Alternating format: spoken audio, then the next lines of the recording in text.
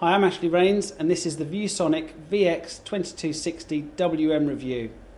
With its Spartan styling and bland black and silver exterior, the 21.5-inch Viewsonic monitor looks far from a showstopper. But cast your eyes downwards and you'll notice a distinctive bulbous diamond-shaped base. This is the first hint that this flat panel is a rather different beast. The Viewsonic keeps its buttons stuck away on the rear of the screen.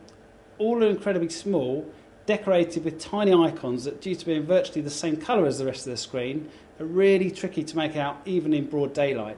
So for build quality, we awarded 3.5 stars.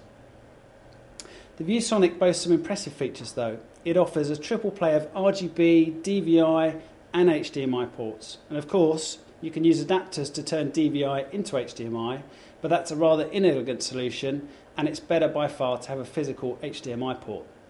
There's no USB port, pivot options or adjustable height stand, but integrated speakers are included. They're not great. Happily, you can plug in a set of your standalone speakers for added audio impact. The Viewsonic's 16:9 aspect ratio is spot on for viewing HD content, while the 1920-1080 resolution works beautifully, even given the relatively modest screen size. So for features, we awarded this 4 stars.